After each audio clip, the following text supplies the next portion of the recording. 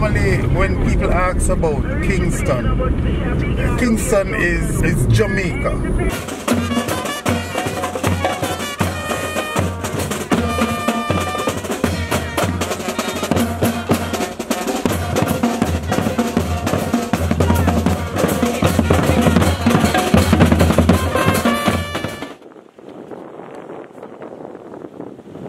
Generally speaking, the Caribbean is thought of as data poor.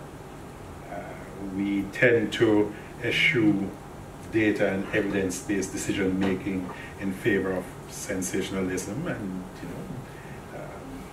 innuendo.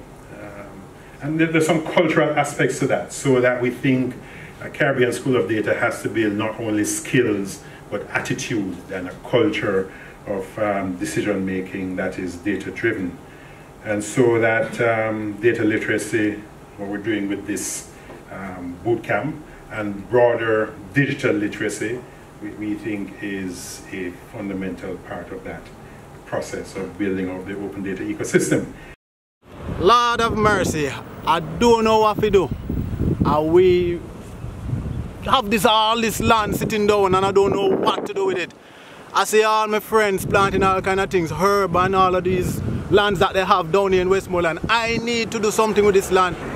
I am Gary Campbell, the Director of Technology in the Ministry of Science, Energy and Technology, Jamaica.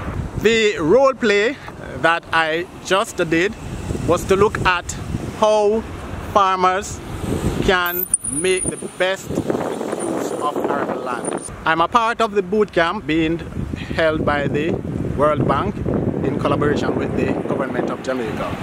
What we're doing here is a small production to look at how data can be found to be useful by citizens. A couple of years ago we did a study with, in collaboration with Capri here at the university, which illustrated unequivocally that open data, just looking at open data and the value of open data in just 3 sectors, agriculture, tourism and education, has the potential impact of 1.5% GDP.